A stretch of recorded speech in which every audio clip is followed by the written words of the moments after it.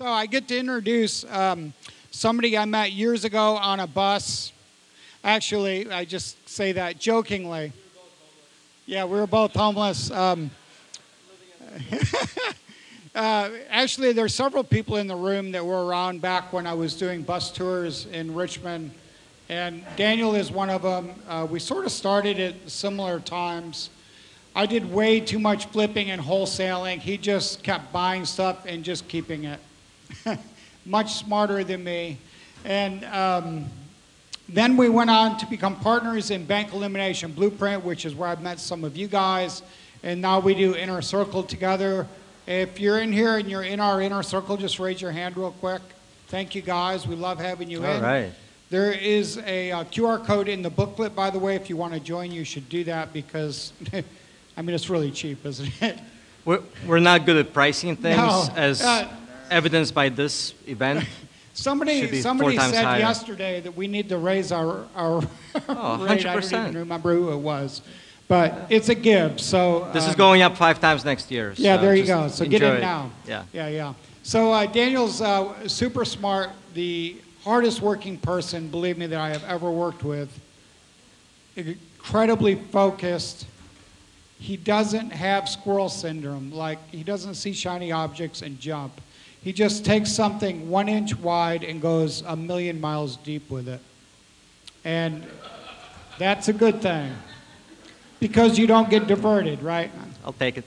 Take it. Yeah. And hardest working guy. He's also extremely honest. Honestly, I feel like there aren't many people that I could like go to his house in Westham. I could like leave a pile of say $10,000 for the weekend and come back, and it's probably going to have more in it I'm Monday. still waiting for this experiment to happen, by the way. No, it's true. You know? There a lot of people. Not everybody. Jeff Watson will tell you, like, you got to be careful who you partner with, right? I can tell you, Daniel's like the only person I've partnered with ever, and it's worked because he has very high integrity, okay? And he has a passion for teaching.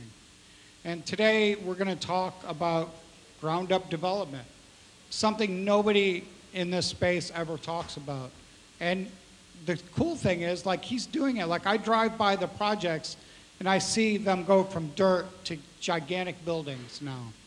So I just want to say, everyone on your feet, give me a great round of applause for my friend and my partner, Daniil Kleyman. Okay. All right. It's a nice way to get started, especially after I get stuck going after David Phelps somehow, and now I've got that act to follow. Especially when he was like, don't take on long-term debt, don't do long-term projects. And here I am, it's like, ground-up development. Yeah. Thanks, yeah. No, everything he said is actually really smart. It's not really in my presentation, but during Q&A we can talk about how we approach debt. So we're going to talk about cash flow development today, specifically ground-up cash flow. And everybody in this room already, if you're smart enough to have put yourself in this room, I feel like I'm going to preach to the choir. You should already know what's on this slide. All the wealth in real estate, historically, all the wealth in general has been built by people holding assets. Not flipping, not wholesaling, not seller financing. I'm sorry, somebody here is going to talk about seller financing later, so I don't mean to poo-poo on that, but real wealth comes from holding assets. It comes from ownership.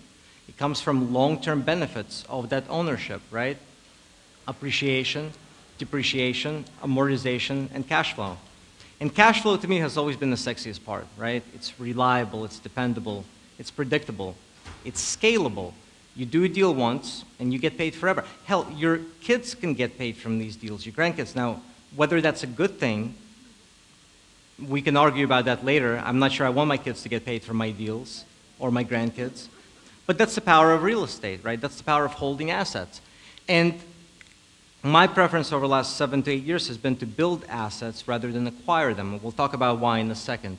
So today, I obviously can't teach real estate development in an hour, but we're going to talk about if you want to be in this business, how to build your team, and I'm going to show you how we find and identify development opportunities. And if you have no desire to develop real estate, which I can't blame you for because it's a lot of work, it takes a lot of time, patience, capital, it doesn't have to be your capital, but what I'm going to show you is still going to make you stronger in your ability to identify opportunities and flip them to other people and get paid referral fees. So really quickly, I'm not going to, Jim gave me an amazing introduction, but my name is Daniil Kleyman. I live here in Richmond. That's my family. That's my older kids, Sophia and Ethan. They look really innocent in that picture, but I assure you there are wildlings. And then this is baby Charlotte, who was born 2 weeks ago. So thank you, yeah, thank you. This is how I get you guys to like me. I show you adorable babies. I've got puppies and kittens coming up next. So I run a couple of different businesses. I run a technology company. Rehab Valuator is a deal analysis, deal marketing, fundraising and project management software for wholesalers, house flippers, and developers. I know we got Inner Circle members here. We got Rehab Valuator clients in this room, people using the software. Nice, all right. So again, with Jim Ingersoll as my partner, we run Inner Circle, which is a group mentorship, and it's really become more of a mastermind for investors. And again, we really suck at pricing things where they should be. So, you know, it's really affordable. And then last but not least, I run a real estate development company. Now, we have a home building division where we build and sell houses to owner-occupants, but the focus is and always has been on building cash-flowing assets to add to my portfolio. And we build everything from duplexes to quads to larger apartment buildings to mixed-use projects, which are a really big passion of mine because the right project in the right area with the right commercial tenant can make a really meaningful impact to that block, to the surrounding area, to the neighborhood. And I'll show you some other examples of this. And now we're scaling all the way into larger apartment complexes. This one is going to break ground this summer, unless we get screwed on financing, which is still possible. But this is 130 units with 30 going up across the street. I got started in this business. I didn't start out doing new construction. I started out doing basically nothing but gut renovations of historic 100-plus-year-old properties. This is all I did for the first 7 or 8 years, right? It's a great learning curve, and I built a decent portfolio. Single-family houses, duplexes, quads, a couple of mixed-use projects. But after 7 or 8 years, I realized that I was burnt out, right? If you've ever restored a 100-plus-year-old property, you know how rewarding it can be to bring it back to its former glory. But there's really only 3 things that I realized I can count on from project to project. Mold, termites, incredibly questionable foundations. I literally had 20 projects in a row where we had termite damage in every single one of them. To the point where, like, my termite guy was one of the first people that would show up to the property without us even inspecting it, because we knew that's what we got to deal with. So I got burned out. It's not a scalable way to build a portfolio. And I realized if I wanted to get to a couple of 100 units, 500 units, 1,000 units, I was never going to get there this way. And what I refuse to do, and I know some people in this room do it, but I will not buy tenant-occupied properties. It sounds good in theory. You can scale quickly that way. You're buying something, it's already got tenants in it. It's in decent shape. You can cash flow from the day that you close in the property. Sounds great. I've tried it, and every time that's happened, you inherit not only poorly underwritten tenants from the previous owner, poorly screened, you're also inheriting a lot of deferred maintenance problems. Problems that are not obvious, right? The heat pump is in good shape. It's 8 years old. It should still work, right? Roof is in decent shape. It's 12 years old. It's fine. It'll be fine for a few more years. Just collect your rent checks.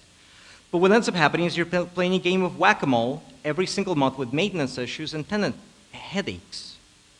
And all the cash flow that you think you're getting is going right back into the property. So it's not a model that I endorse. My goal when I turn the property over to a tenant, whether I do a gut renovation or new construction, is it needs to be in such a condition where I fully do not expect to hear from them for 5, 6, 7 years, except for, hey, I forgot what address I should be mailing my rent to, literally. And we accomplished that through new construction. That's why I pivoted to new construction.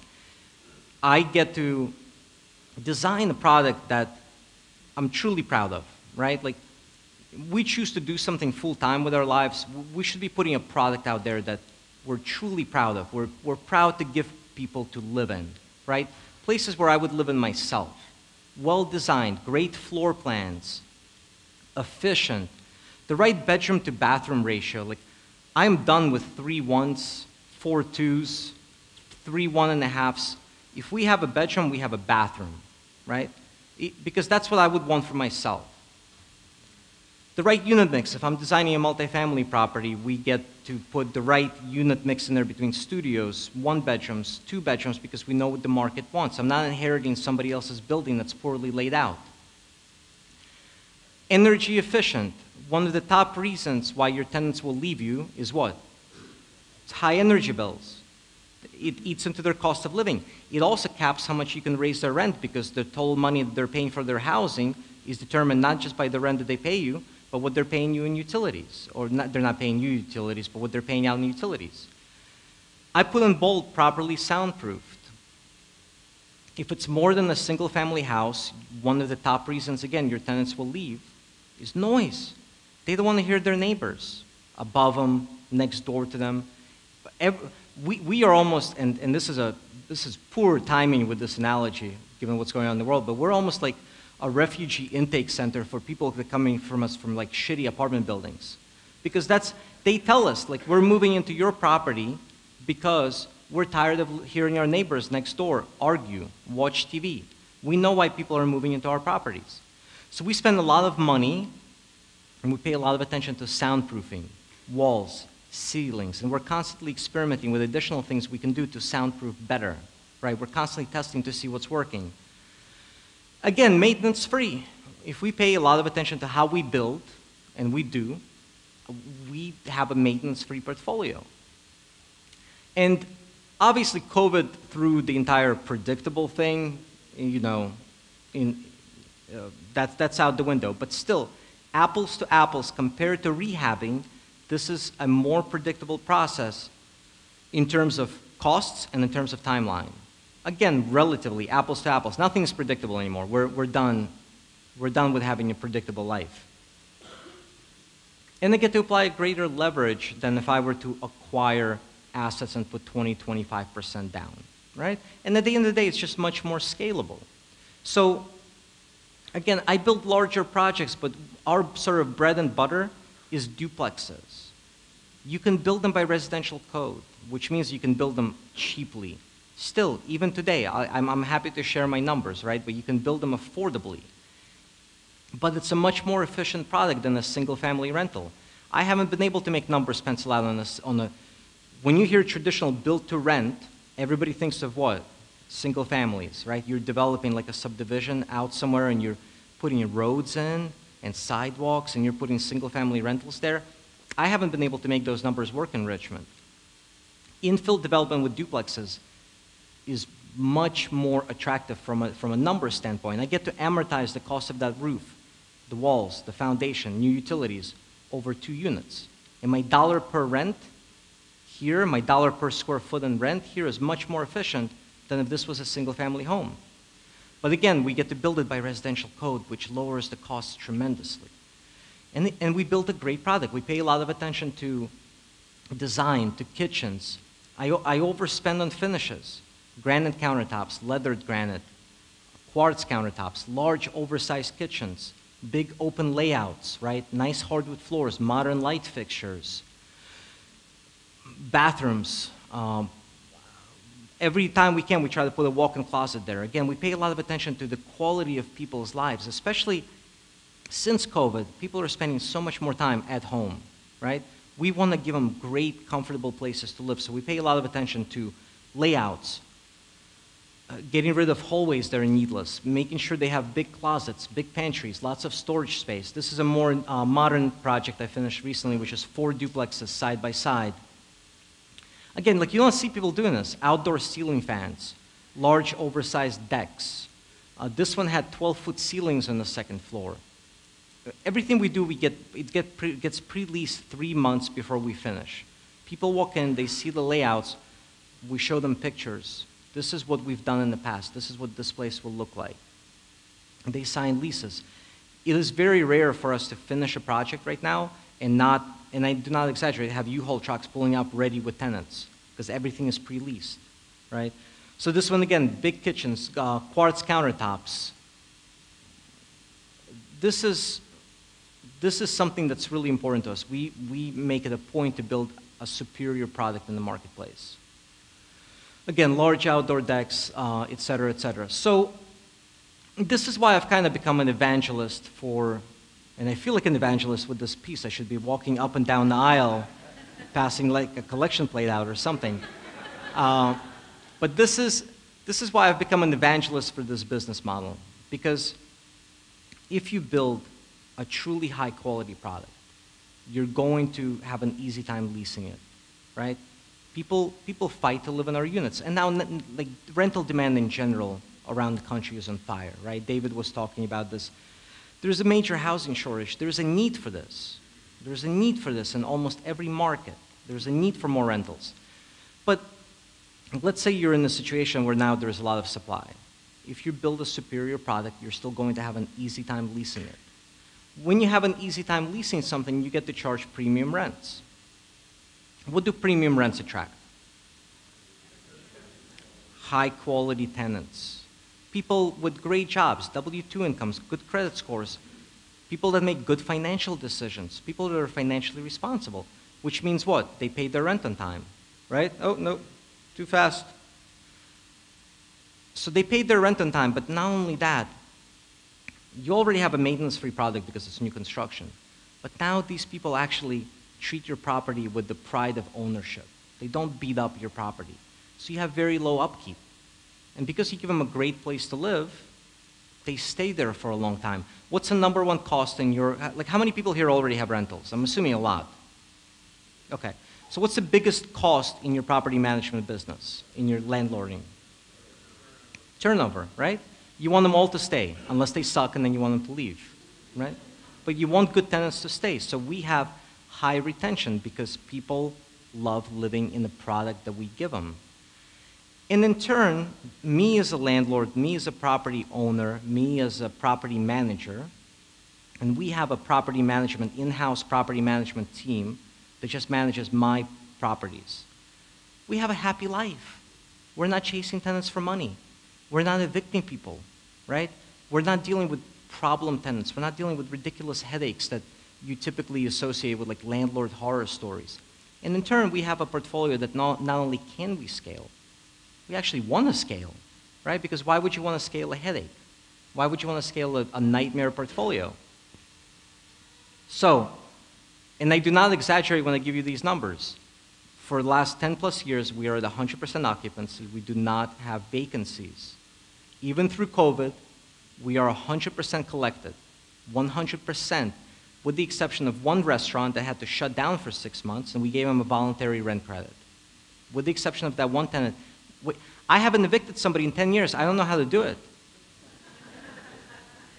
Where do you go? Like, literally, 10 years I haven't evicted somebody. In Virginia, we have what's called a 5-day pay or quit. Now it's 14, right? Is it 14 now? It's the first legal action you take when somebody's behind on rent. You send them a notice saying, we're putting you on notice, we're now going to initiate eviction proceedings if you don't catch up. I haven't sent one of those out in 5 years. We're 100% collected by the 5th or 6th of the month. And we typically target 80% annual retention. Sometimes we hit 70, sometimes we hit 75, but most of our tenants stay, right? What prevents us from having a higher retention is top of the market rents that we charge, right? Because sometimes people will go somewhere cheaper, maybe their life circumstances changed, et cetera, et cetera. But we typically have very high retention. And again, like I probably don't even need to have this slide here because most of you guys understand this. Most of you already have rentals, but you don't need to be like a big developer. You build or whatever, acquire 10 of these over the next couple of years. For most people, and these duplexes for me on average, clean cash flow right now, $700 to $800 a month. Some new ones we just leased out, they're cash flowing over $1,000 a month, clean. After everything, after I take 10% off of rents from my maintenance reserves. You don't need a big portfolio. Right? Like everybody in this room is capable of building a portfolio where you never have to. How many people have full-time jobs here? Okay, yeah, get rid of those. I mean, unless you really love it, right? You don't need a lot of these. But what really gets my juices flowing, what I really love doing, and if you're in our inner circle tribe, you've walked this with me probably a couple of times, but doing larger, meaningful projects that really have the potential to change the landscape of neighborhoods. This is a building that we're finishing now with the historic rehab next door, which I did after I swore that I would never do a historic rehab. But we wanted to control the whole block. This is going to have 25 apartments. 8 out of those are Airbnbs. And then 7,000 square feet of commercial space with 7 different tenants. There's already a juice bar. There's a yoga studio in there. It's like the most hipster place ever. We're adding an ice cream parlor. We're adding a co-working space. We're adding a ramen noodle shop. We're adding a high-end cocktail lounge that's going to look like this. This is from the designers, with outdoor patio, sidewalk seating. So when this project is finished, this block, this neighborhood is going to be literally one of the most amenitized, walkable, funnest places to live in Richmond. So this is the kind of stuff that, I obviously had to wait and scale into that type of project, but this is what really gets me excited because we're doing meaningful development, right? Projects that will be there for 50, 60, 100 years and massively impact how so many people live, work, and play, right? Which is kind of the definition of mixed-use development. So for the rest of this presentation, what I figured I would do is I would go over some top roadblocks if you want to develop, if you want to build rentals. You know, you need a team. You need to be able to find land. And we're probably not going to have time to talk about money unless, but all of you guys have money already, so it's fine. So let's talk about team, right? What I love about development is, after doing this for 12 years full-time, there's still far more I don't know than there is that I know. The learning curve is tremendous. I wake up every day and I literally feel like a fish out of water, especially if you scale the type of projects you're doing, especially if you continue challenging yourself in the scope of projects that you do. The learning curve never stops, and it's always like this, right? So the way you make up for your lack of knowledge, the way you make up for your lack of experience, is by surrounding yourself with a great team, right? It's a team sport. And the quality, I can't drive this home enough, right? The quality of your product is everything. And your team is going to determine the quality of your product. So this is what your team should look like. I get emails, people see some videos that I have online about, you know, some duplexes that I built, and I get emails from people across the country. They're like, hey, can I buy your plans? Can I buy your architectural plans? It always strikes me as a weird question. The answer is always no. But you need to find a good local architect in your market that understands your local zoning, your local building codes, your local construction methods, and your local architectural styles, right? And work closely with that architect because they're going to determine the quality of the product that you build. Don't buy some random plans online. I mean, sure, you can get an idea for some floor plans from a website, but you're going to need a local architect to work with you and get you through permitting, right? Legal and architectural is not where you cut corners, all right? You're going to need a general contractor, and we'll talk on the next slide about how to find a good general contractor unless you're one already. You're going to need a surveyor to create an initial survey of your property and to also help you through construction. You're going to need a soil engineer. Whenever we put land under contract, we will typically do soil testing. We will drill that soil and ensure that it does not have soil conditions that will make it costly or cost prohibitive to build on. Excess fill. So for example, in Church Hill, where I do a lot of my development, they, for decades, have had this ingenious way to demo houses. It saves a ton of money. It's really smart. You will want to write this down. They would demo the house and collapse it into the basement and then cover it up with dirt. Which is great when you're doing the demo, right? It's not great if you're me trying to dig footers and put a foundation in there, right? So soil testing will let you know. Now, that's not a deal breaker if we find that, but I now can budget excavating that stuff out, pouring more concrete in to get my footers in, right? Again, you're going to need a real estate attorney. You're going to need a good local real estate attorney to work closely with. And then the number 6, I would say, is probably just as valuable on my team as an architect. So zoning consultant, and sometimes you will see number 5 and number 6 be the same thing. A real estate attorney can be a land use attorney as well. But a zoning consultant on my team is somebody that is exceptionally valuable for a number of reasons. If I have a piece of land I'm looking at, and I have questions about, hey, what can I build here with this zoning? What does this zoning mean, right? He's the person I turn to. I call during my due diligence phase and I say, hey, what does the zoning allow me to do? What can I build here by right? Is it 2 units, 4 units? Is it a mixed use building? Do I have to build commercial here? Because sometimes you will come across land where you may not want to build mixed use because it's a crappy location for a business. It's just not a good location, but the zoning will require you to put commercial there. That's a landmine, right? That's a problem. So zoning consultant helps me during my due diligence phase. And we do a lot of rezonings, and when we talk about identifying development opportunities, I'll show you examples. We do a lot of rezonings in my business, special use permits, zoning variances, etc.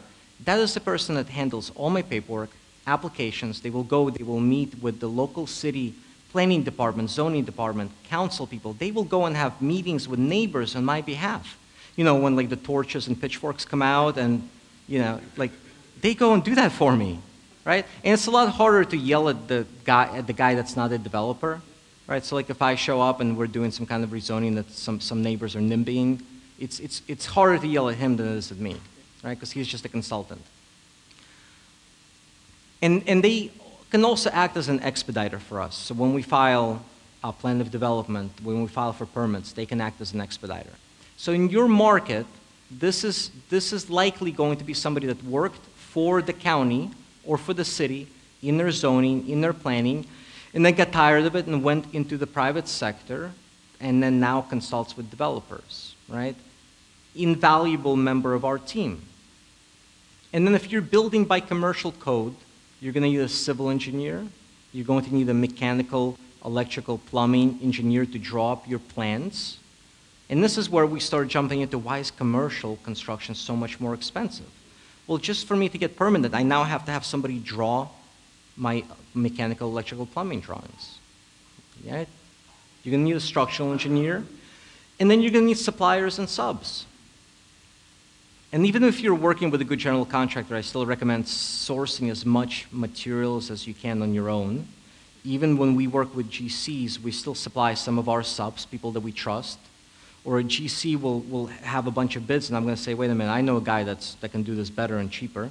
So we don't blindly trust our general contractors to get all the materials and mark them up needlessly, or supply us blindly with their subcontractors, right? We work with them together.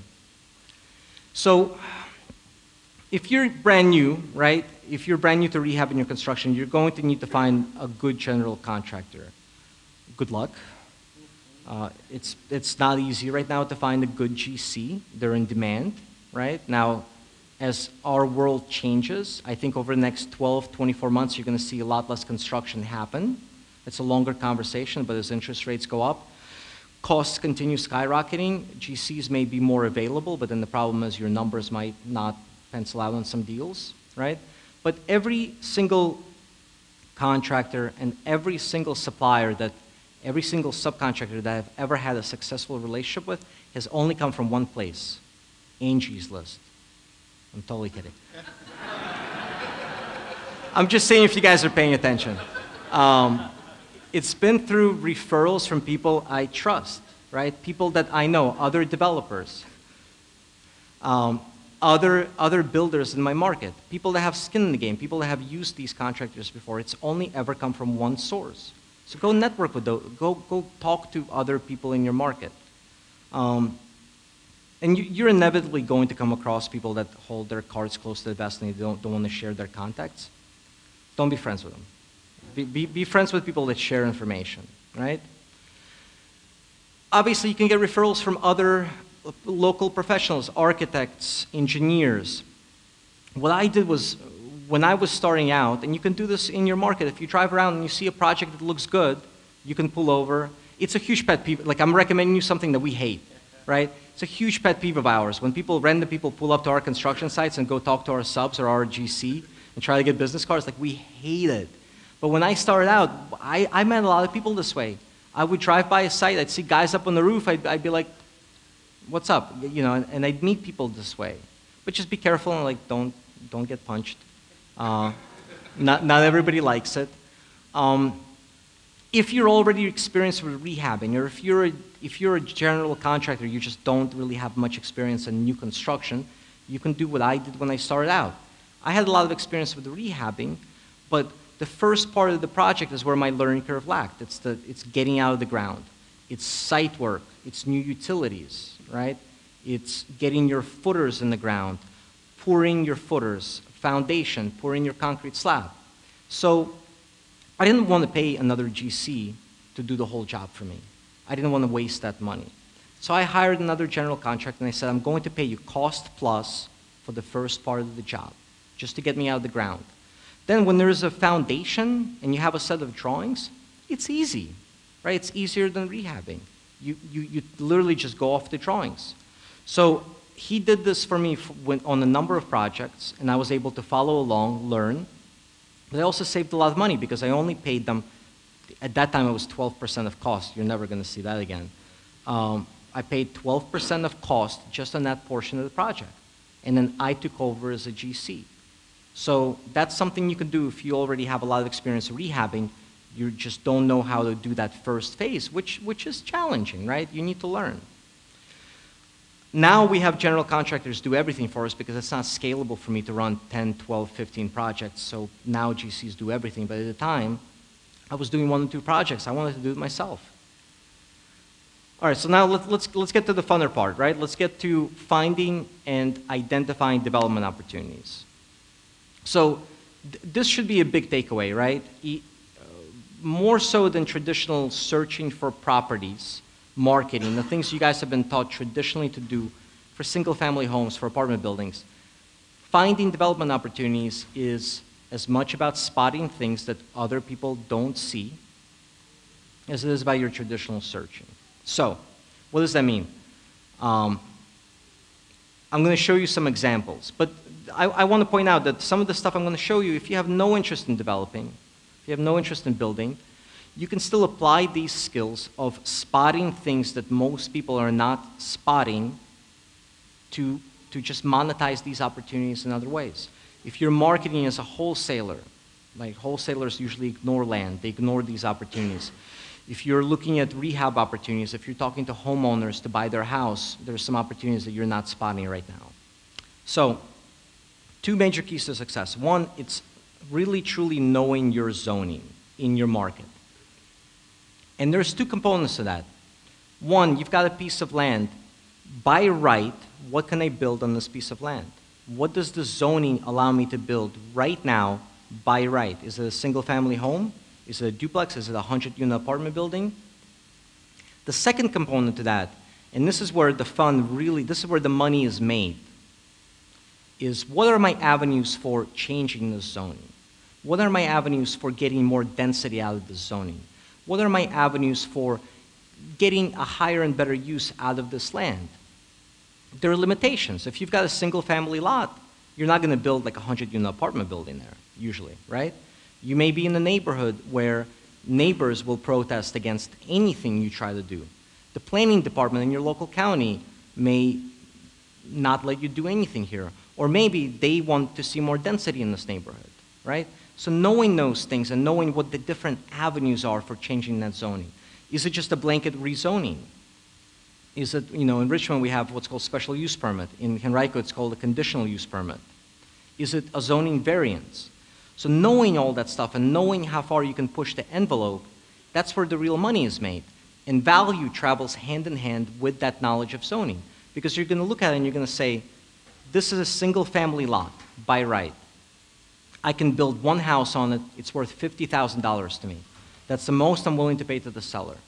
But you also know that you can rezone it, you can split that lot and get 2 houses out of it.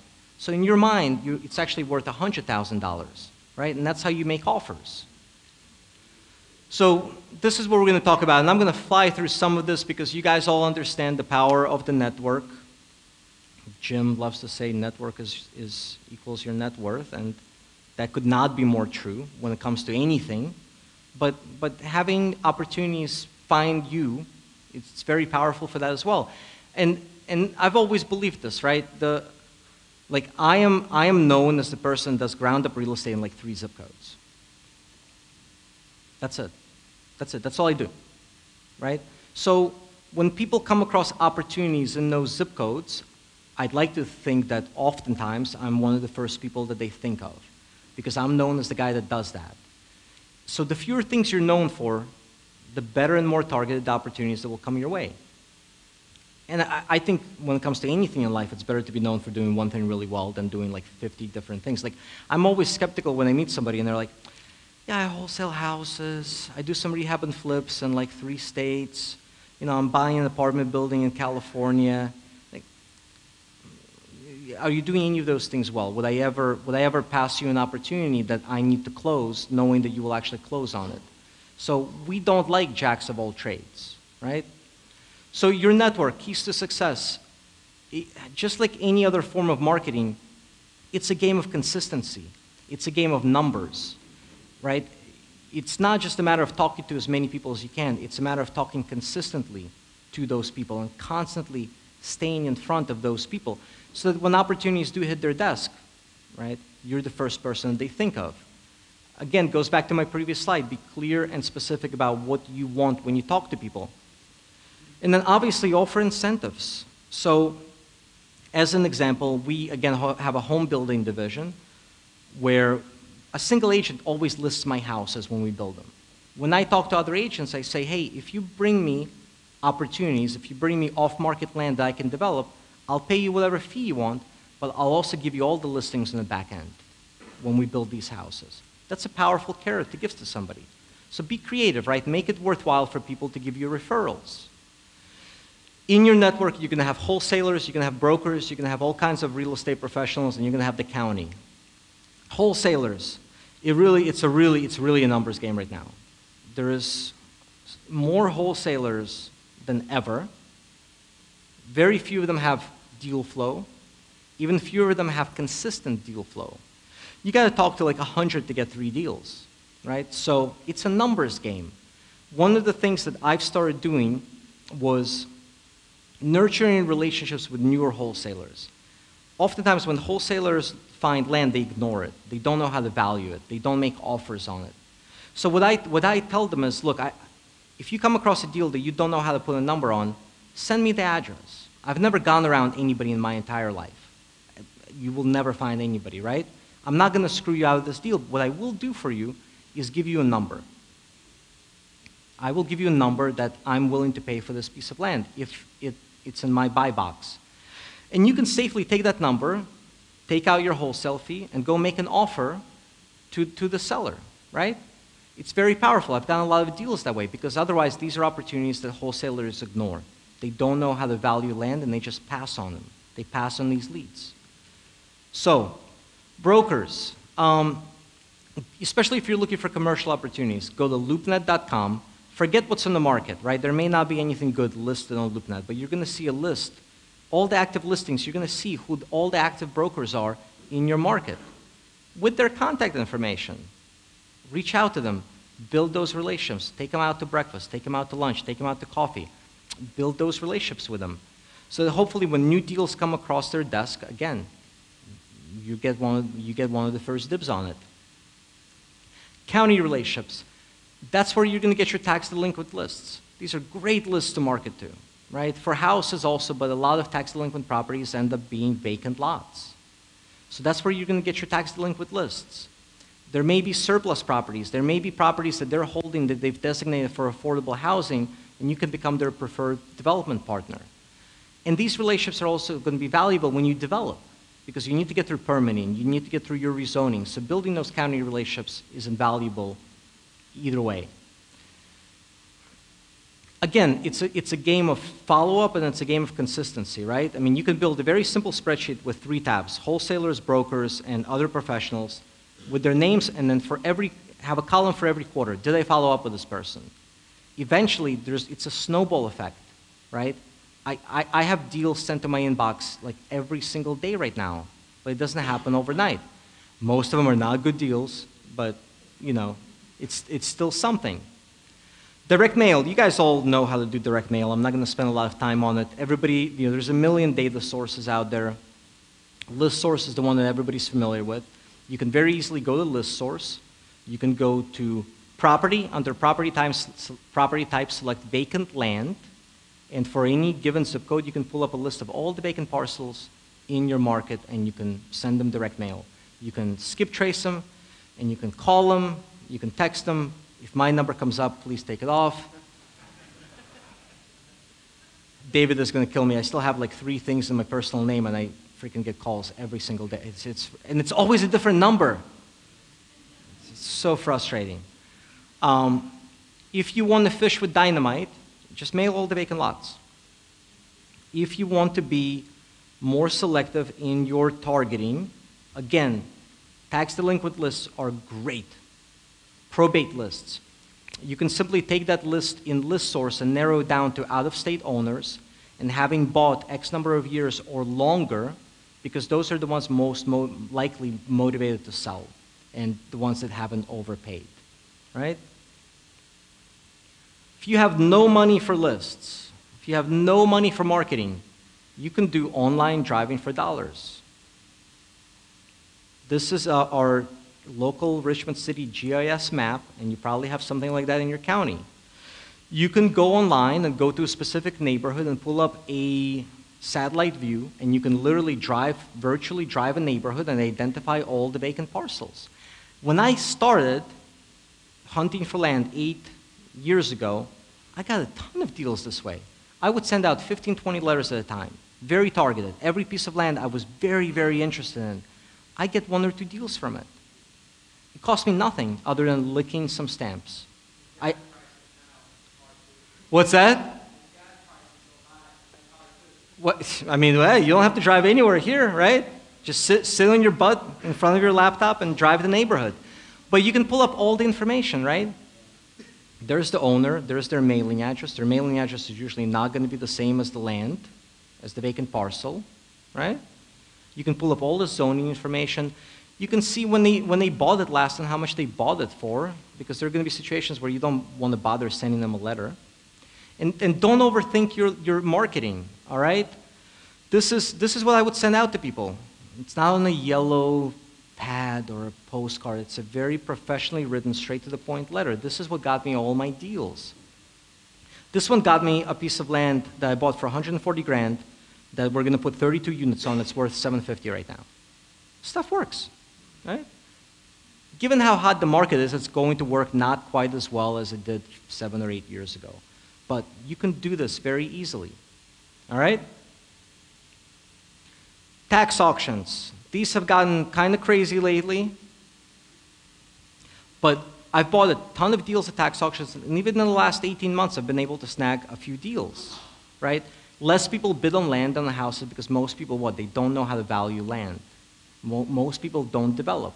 You can still here and there, get deals at tax auctions, but it's going to come back. Everything swings. Everything is cyclical, right? There's going to be a time when you can buy really good deals at tax auctions again. People fall behind the property taxes all the time, so it's a never-ending stream of leads. In Richmond City, there's a tax auction quarterly now, right? So it's 3-4 auctions a year, and land is easier to bid. At tax auctions, you typically You can't get into the house. You have to bid it blind. Well, with land, you don't have to break into a house, so that's That's important, all right? No splinters. I stole it. I had to give credit. I'm not associated with this website, but I stole their map. I really liked it. So tax auctions, you can be able to do this in deed states and the redeemable deed states because you want to actually take possession of the land. You don't want a lien. You do not want to own a lien. You're gonna get paid on that lien, right? But you're not going to be able to develop on that property because you won't own the property, most likely ever. So you're going to be able to do this in red states and yellow. That's yellow, right? That's not orange. Sure, redeemable deed states. And Virginia is one of them. Now we're getting to the fun stuff. This is the stuff that I really love to do because that's where you start to get really creative. Carve-outs and lot splits. And I use those terms kind of interchangeably. But this is where you start finding a lot of overlooked opportunities. Whether it's on your land, I mean, this is a rich room. You guys all have property, right? Like most of your landlords, you may have land you're sitting on now that you're not monetizing properly, right? So on your own deals, but also on land of sellers that you're dealing with, often very overlooked opportunities. And you can split lots either by right or through some type of rezoning. This is an example of these were single parcels in blue and red. Blue was my neighbor, red was me. And you can see other lots on this block were also large. We both owned these houses with these huge side yards. I owned my house for 10 years until one day I woke up and I realized, hey, that's really valuable land. And my neighbor had the same epiphany at the same time without us talking, so I don't know how that happened. But we both applied for special use permits to split off these side yards. Incredibly valuable. So the house on the left is a rental that I owned since 2009 that I bought at tax auction. The house on the right is what we built. In this case, I sold it because the market here was so hot. It didn't make sense to keep this as a rental. So we sold this house 3 weeks ago for $430,000. So this extra piece of land that I was sitting on for 10 plus years that I realized one day, hey, I should do something with it, it was worth 6 figures, right? How many of those deals are out there? They're out there. This is a more interesting example. This is a by right carve out. So that's a satellite view of a old school in Richmond City that was converted to a retirement home. So what did schools used to have that retirement homes don't need? Playgrounds, right? Playgrounds, parking. Older people don't drive as much, don't own cars as much. So this was purchased by a hedge fund out of New York, and I know those guys, I'm friendly with them, and they called me up, and they said, we just bought this thing, it's got all this extra land that we'd like to monetize for our investors, because we'd like to give them a higher rate of return. Are you interested in looking at it? I said, yeah. It's in Manchester, it's an amazing neighborhood. So we looked at this is the existing building, and the parcel in blue is what we split off. And this summer, we're going to put a 16-unit mixed-use building there with 15 apartments, and they're going to be gorgeous. Big, great layouts, great finishes, in the corner commercial space. So this came from my network, and it's just vacant land that was being massively underutilized. So when you do a by-right split, there are 2 components to it. One, what you split off has to be buildable by right, right? So the land that I split, I can build 16 units there by right. But the other component to it is what I leave behind has to stay conforming to zoning. So if the zoning says that you need 1,000 square feet of land for 1 dwelling units, and that nursing home has 100 units, I have to leave them with no less than 100,000 square feet of land. Otherwise, what I have now is buildable, but what I'm leaving them is now non-conforming, and they're in a bad situation, right? Because if they ever try to go sell this, they're going to have a problem. So there's 2 sides to by-right splits. It's not just about what you take, it's also about what you leave behind. Does that make sense? Okay. So you can carve off from your own properties. Again, look at your current portfolio. You're likely in a market that's significantly appreciated since you bought your rental. If you've got a large piece of land, it may be worth something. When you're talking to sellers, even if you're just marketing for single-family houses, you're going to come across houses that they just want way too much for, and you're passing on those deals. Start looking at their land. right? Start looking at other things. Don't just look at the house anymore. Because while you may not be able to buy the house, you may be able to negotiate with them and buy a side yard, get them to split the lot, whatever. And always, if this requires any kind of rezoning, obviously make your contract contingent on that rezoning going through.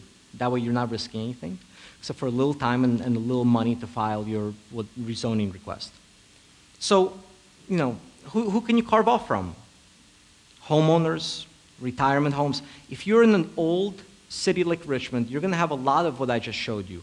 Old schools, old churches that have been repurposed to something else, that have excess land that they no longer need. Huge opportunities. Businesses, gas stations, anyone underutilizing excess land. And get to know owners of bigger properties in your market. So this is another deal that I'm currently doing with a totally different owner. This was completely off market. I was the only one that got to look at this. The building on the left is another old school that has been converted to a retirement home. And you can see right there on the right, I superimposed our building on the satellite view, right? The mixed-use project that we're finishing. And so here, we're carving off land and we're going to build 9 high-end townhomes. Brick, rooftop decks, views of the skyline. These are going to sell for over $700,000 each. Right now, on land where you have excess parking that nobody's using. It's good for me, good for the nursing home owner, good for the city, adds to their tax base, and then adding much needed housing stock to the area, right? Ton of opportunities there like this. Ton. But you've got to learn to look at properties differently, right? If anybody wants to move to Churchill, see me after. Yeah. And so the online driving for dollars, there's a specific neighborhood you're interested in. You can spot those opportunities just by doing online driving for dollars. Look at the satellite view of these properties. You don't have to leave your house, right? That's one way to find them. All right, tear downs, repositioning. You guys are all familiar with what a tear down is, right? You see a piece of crap, you want to tear it down, build something new in its place. Given how hot the market is, it's very hard to make the numbers work where you buy a tear down and you replace it with one house, right? It's pretty tough these days. So, because you need to be able to purchase the house for at most what the land is worth plus the cost of demo, right? Am I saying that correctly? You got to take the value of the land, subtract the cost of demo. That's the most you can pay for the tear down. That's hard in most markets right now. Sellers want too much. So this works right now best in conjunction with some form of increasing density. You tear down one, you build 2. You tear down 1, you build 4. So bonus points if you can go in there and if you can tear something down and if you have by right zoning to increase that density, right? If you don't have to go through a rezoning process. If there's a house that you can by right tear down and build 2 houses in this place, 4 houses, 4 duplexes, whatever, those are great opportunities.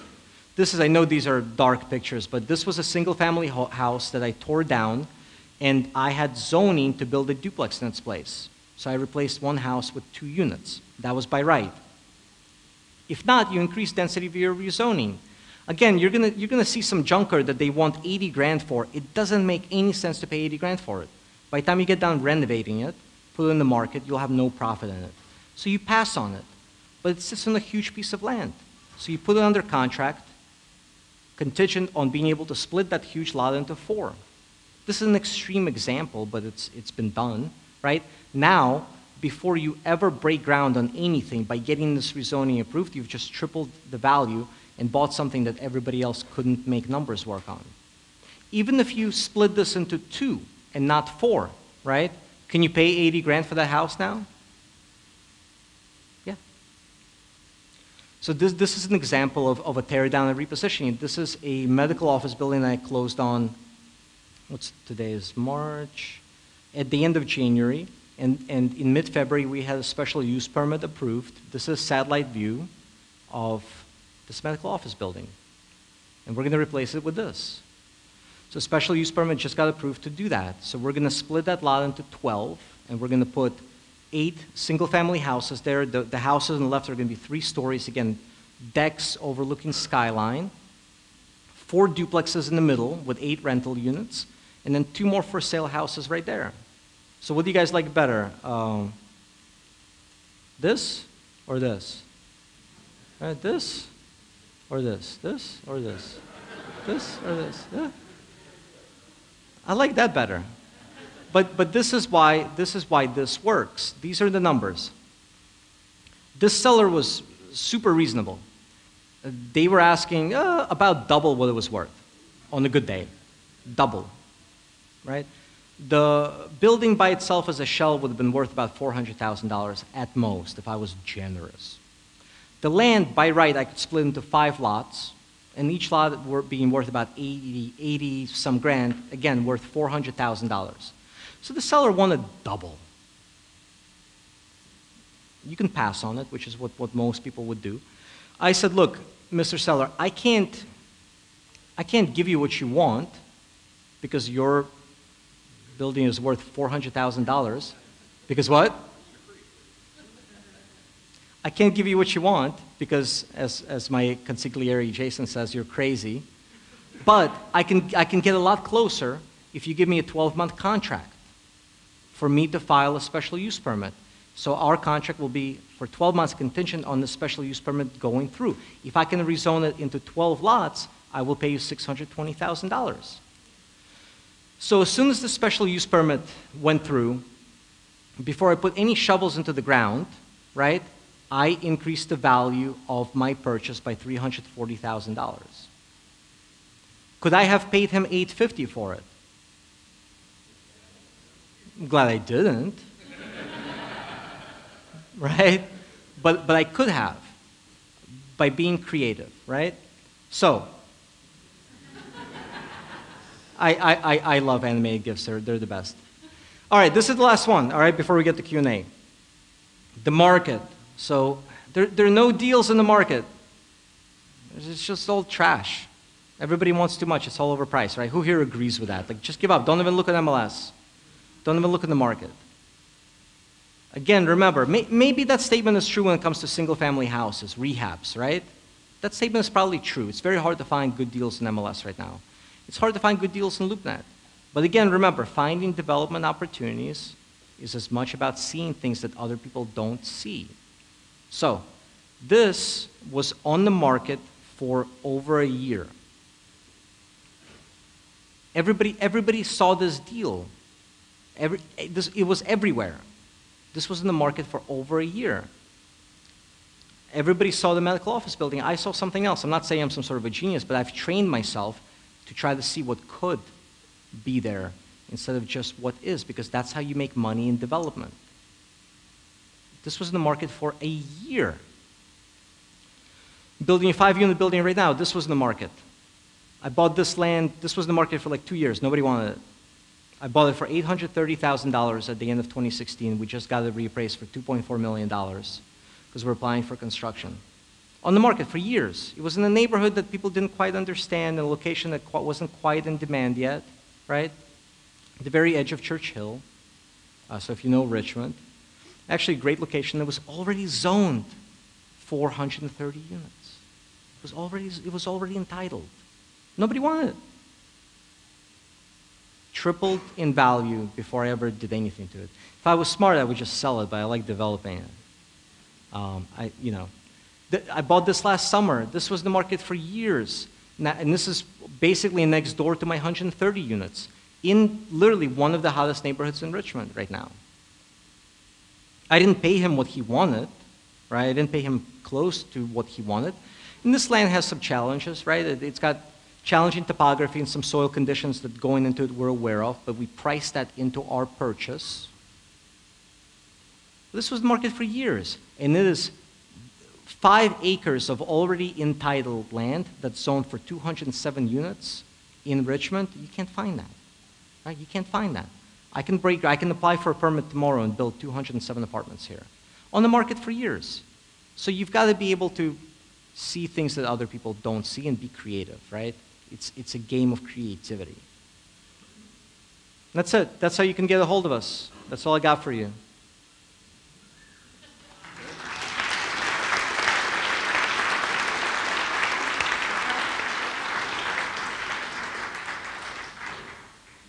Oh, I think he's got a whole lot more, don't you?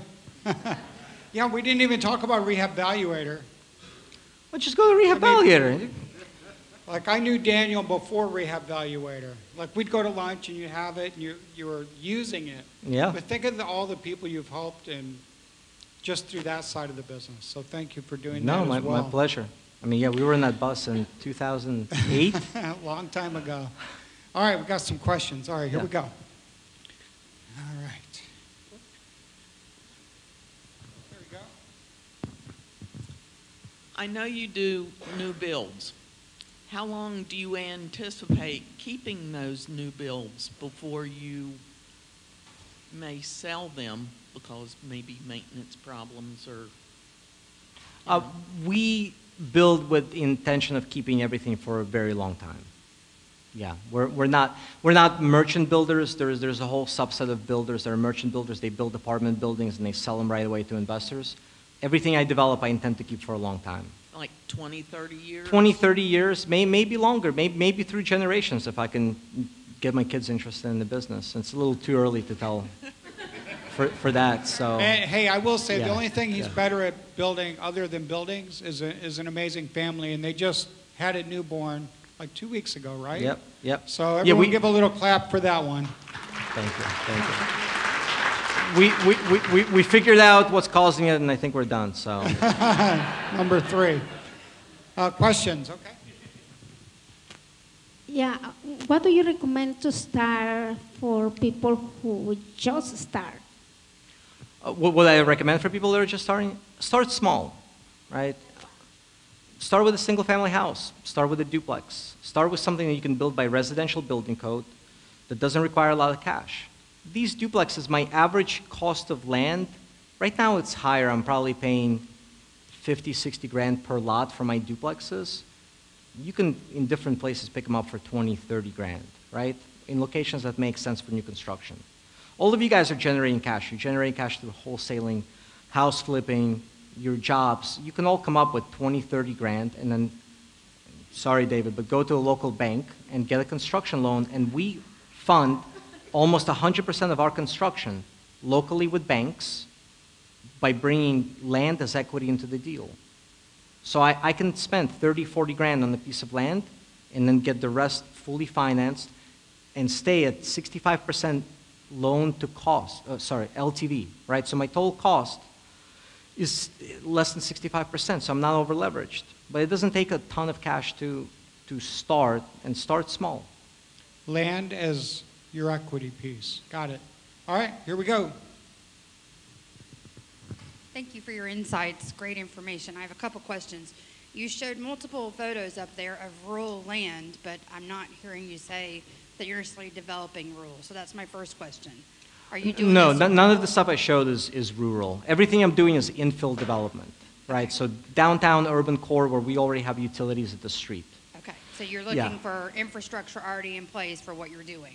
Preferably, yeah. I do not develop raw land, put in subdivisions, put in roads, curb, gutter, any of that stuff. Okay, Not second- to say that I won't, but I don't. Understood. Second question is the one that you showed where you did like 12 lots and the negotiation. You mentioned something about 12 months for special use. I think I heard that, the permit. Yeah. Did you have it under contract and already paid for it while you were doing that? Or did you have a contract with the person you purchased it from with the intention of it? So I didn't. No, that's a good question. So the way we structure it is I put it under contract. Closing was contingent on us having the special use permit approved no later than 12 months.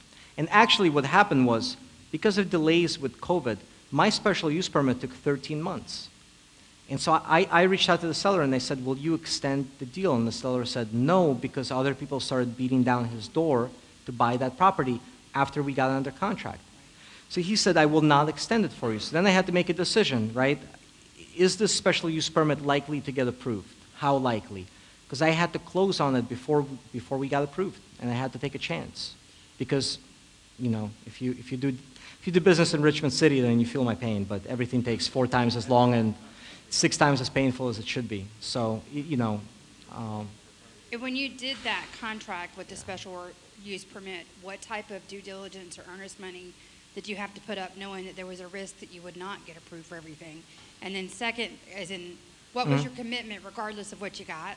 And then second, when you talk about special use permitting, how challenging was that, and what type of money did you get going from what was there to the 12 that you looked at? And again, thank you for your time. Yeah, absolutely. So I put, if I remember correctly, I put $20,000 down, and that $20,000 went hard if we didn't close, right? Meaning they were going to get it no matter what.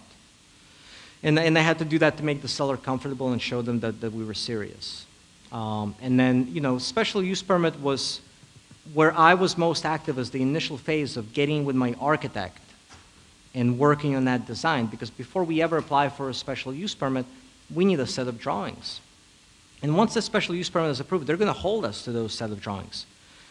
What the buildings look like, lot configuration, exterior materials that we're promising to use. So before we ever filed, and that's why I needed 12 months. Special use permit may take usually 7, 8 months, but I needed a few months with my architect, right, to be able to come up with a full set of drawings that we can submit to the city. So that's where I was most active, is in working with the architect and make sure that we have a great plan in mind. So Good questions. Anyone else? Here we go. got one here. First of all, thank you. I just wanted to ask, I know you do a lot more higher end, it looks like, construction. What has been your experience adding affordable housing as a way to increase density in an area? That's a great question. I haven't, I guess is the short answer. We don't have, we have a density bonus in Richmond that very few people have taken advantage of because it really hasn't been impactful. So I haven't done any form of affordable housing because anything that resembles affordable housing right now requires a huge amount. Well, no, let me take it back. I'm lying to you. The project with the 9 townhomes that I just showed you guys, we originally were going to split it into 8 lots. But when you're constantly negotiating, if you want something special from your local zoning department, it's a back and forth with your local county planning department. In this case, it was the head of city council. And she's a big proponent for affordable housing. So in order to get the special use permit done, we have to make her happy. So we are taking one of the lots, splitting into 2, and then adding a 9th unit there. And I'm actually making 2 of the smaller lots into affordable houses. We're going to sell them, they're going to be worth probably $450. We're going to sell them for $300 each, which is going to fall just under like 100% AMI, which is actually still considered affordable because that's the missing middle that most people like can't target anymore. If you're in Richmond City, if you're 100% of area median income, you actually can't afford most houses in the market. That's the sad part. So yeah, so that's one example of how we're doing that, and it's really because of necessity in dealing with the city and getting a special use permit approved. You had mentioned that you include short-term rentals and several of your multifamily. Mm-hmm. Do you have how do you decide how many you're going to put in there, or do you just random? Well, so what I've realized with Airbnbs is it's incredibly location dependent. I see people do Airbnbs in like the weirdest locations. We have only done Airbnbs in that mixed-use development that I showed you, which is insanely amenitized, right? The neighborhood is our amenity. You walk out of the street and there's coffee shops, bars, restaurants, just the neighborhood is the attraction. So we're able to get incredibly solid bookings. Location makes a big difference. So over there, we did Airbnbs. We felt very safe doing it because of the location, but also it was, in that project, it was almost a necessity to make our numbers, to beef up our numbers because of how expensive it was. And so that location is the only location where I'm going to do Airbnbs in the foreseeable future because that's the only place where I feel solid that we will have demand no matter what, right? Because it's a no-brainer. It's located better than almost any hotel in Richmond in terms of being able to walk out the door and the amenities that you can walk to. So that's probably the biggest piece of advice, right? When you choose your Airbnbs and where to do them, it's more about location than long-term rentals, far more about that. Okay. Go ahead. Okay, just question, well, three actually. The average cost to split a lot, it's probably dependent on the size, right? But average cost to split a lot, and the average cost to build a side-by-side duplex from ground up, and a demo cost. So splitting the lot, it's really just a matter of filing fees. So I'm going to have a surveyor fee. I'm going to have to pay my surveyor a couple of $100s to create a survey showing that lot split. And then if it's a by right split, then it's a matter of just getting it to the city and recording it. So it's under $1,000. If I have to do a special use permit, right, then it's a few grand that I'm spending to get a special use permit through. You look surprised as if yeah. It's just fees. Yeah. Your other two questions. So when we talk about duplexes, my duplexes are up and down. So I have an apartment on the first floor, I have an apartment on the second floor. We don't do side by side, one of the reasons being it's not efficient from a land use perspective, and also because if they're side by side, they're 2 stories, now I need a 2-zone HVAC system, my costs start going up. So duplexes that I built, they're up and down. Okay, do you have a harder time renting the upper unit? No, easier. Really? Easier. Yeah, people want to be up because they don't want to hear people above them. Yeah.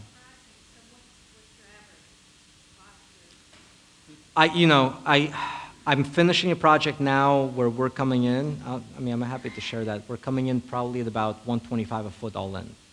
And that's after paying a general contract, $125 a foot to build, including my soft costs. But again, depending on what market you're in, depending on where you're building, depending on your relationships. I used to build them for $75.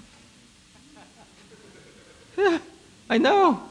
Yeah, I used to build them for $75. Now, $120, $125 a foot, I'm happy. Because our values have grown. Again, I'm happy to share the numbers. I'm finishing. On the very first slide, I had a picture of 2 duplexes side by side. My all-in cost to build those is going to be about 600 grand, right? They're going to appraise for like 540 each, meaning 600 cost, appraisal is going to be 1.1 million on these things. So that's why I keep saying, like, find opportunities to build by residential building code. Single families, duplexes, anything that you can build by residential code, it's a lot cheaper than if you're building by commercial. When I build my apartments, I'm paying right now $160 to $180 a foot to build by commercial code. It's a lot more expensive, from engineering all the way through the construction. So, well, it's all relative, right? You go to Denver and they pay $400 a foot to build something, but their rents are 3 times as high as ours, right? So it's all relative, right? You gotta learn your market. I'm sorry, cost for what? A single family house we can demo for under 8 grand, all in. I just took down. Leave it in the basement? Man, that's a great strategy. How about this? If I demo and sell it, I may. Yeah. Are you offering to come demo stuff for 8 grand? Do you have a basement? Hauling off is expensive, so yeah. I was going to say, speaking for myself and maybe other people here, there's an intimidation factor when you get into SUPs, zoning, especially when you throw in the wrinkle that you must deal with all the time with an architectural review. Mm-hmm. Can you speak to the process of dealing with both of those aspects? And then, I don't want to say how easy is it, right? But the hurdles or whatever when you get into that kind of issue. So what I would say about special use permits, first and foremost, and in your county, it might be called something else, right? Special use permits is what it's called in Richmond City. Again, you go to Henrico, across the border, it's a conditional use permit. First and foremost, before you even file, take the temperature of the neighborhood and take the temperature of your local planning department. Because if you're going to face a ton of and then you got to take the temperature of your local council people. Because maybe the planning department is on board, maybe the council person is on board because higher tax base, more density, but the council person is really sensitive to a few vocal neighbors. You're going to spin your wheels for a year and you'll be dead in the water, right? I just squashed an SUP in Southside because of that.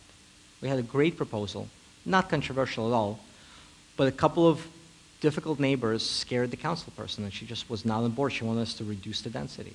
So first and foremost, before you file anything, you need to take those temperatures. Neighbors, planning department. If what you want to do is okay with neighbors, but it goes against like the master plan that your county has for development, you're going to have a hard time getting it through. So the things that we try to do normally are things that have a good shot of winning before we ever file, before we ever create plans. And that's where my zoning consultant comes in, right? I call them and I say, hey, you know this area, you know the council person here. Do you think it's realistic for us to do what I have in mind? And he'll tell me, he'll say, look, I just worked on another case where literally the pitchforks and torches came out and the guy ran out of the neighborhood meeting crying. I haven't seen him since. Like, all right, I'm probably going to pass. I just, you know, some things are worth the fight, not usually. So start with that. From there, it's really a matter of, you know, being able to quickly get comments back. So you need ideally to be working with a county or a city staff that's responsive, and then just being quick to address their comments. But if they're generally on board, it then becomes a matter of tweaking and a couple of rounds of review. And it's not difficult. But the biggest thing is you don't, in this case, you don't want to swim against, you don't want to swim upstream. You're going to have a really hard time. So, does that answer your question? Brian? Yeah. Okay. All right. So, how many of you guys got this booklet when you came in, right? I haven't talked about it once, but if you open up the front cover, there is a QR code to join our inner circle. And I just want to, while Daniel's up here, point that out. You can put your phone on it, and it's $97 a month. Or Triple in price tomorrow, act fast. It's very cheap. Is there a 6-month deal still? Like, Yeah, there's a 6-month deal there where you can save even more money when you sign up. it's So $67 a month. Jeff, you're in. Mary Hart's in. I mean, just all around the room, people are in this. And we all still hang out on the bus all the time. So It's just the best deal out there that I can imagine. So if you're not in there, we do it once a week Zoom. We're going to be on next week starting by rehab, rent, refi. Okay? It's an important topic, isn't it? Yeah. Would you say over the years, I mean, if you were starting over today and you were young, you'd just start what are you buying saying? assets? And if we were both young, yeah. when we met, I was young, so imagine that. Yeah. No, I mean, is there any trepidation in the market or anything? Just keep those fundamentals right. Buy, leverage long-term, fixed rate. Do loans as good much as deals. you can. What David said in his talk Yeah. is incredibly important, right? Fundamentals. Lock in long-term fixed money now. If you can do fundamentally good deals now and lock in long-term financing, meaning it doesn't reset in 3, 4, 5, even 7 years, and I'm doing some deals where it resets in 7 years, and that's, I'm comfortable, but we just refied a bunch of money into 30-year fixed. So, I mean, the longer term debt you take on, the better. But yeah, I mean, if you can do fundamentally good deals now where you don't have interest rate risk coming up soon, do the deals. There's no substitute for time in owning real estate. There's absolutely no substitute for what the time will do to your portfolio and to your wealth. I mean, there's no way around it, right? What's the saying? The best time to invest in real estate was 20 years ago, and the second best time is today. Yeah. So you got to time the market or time in the market? What's more important? you can't time the market. So time in the market. I mean, I made a post about this yesterday, but haven't we all learned that nobody can predict anything anymore? Right? Haven't we all learned literally not to listen to any predictions ever about anything? Like in the last 3 years? If you guys haven't learned that lesson, you should, right? So timing the market is very hard. Do fundamentally good deals with room for downside, protection for downside if things turn against us, and then just let time take its course. Time in the Amortization, appreciation that comes from NOI growth, they're unbelievable. And the kind of leverage that you can get, not just in developing, but acquiring, doing bird deals, there's no better way to build wealth. There's just Pretty none. easy. So. Okay, so we're going to take a 20-minute break and be back here. We'll be 10 minutes behind schedule at that point, okay? So by 10 after, we're going to start. Everybody give a round of applause for Daniil Kleyman, please. Thank you. Thank you. Thank you.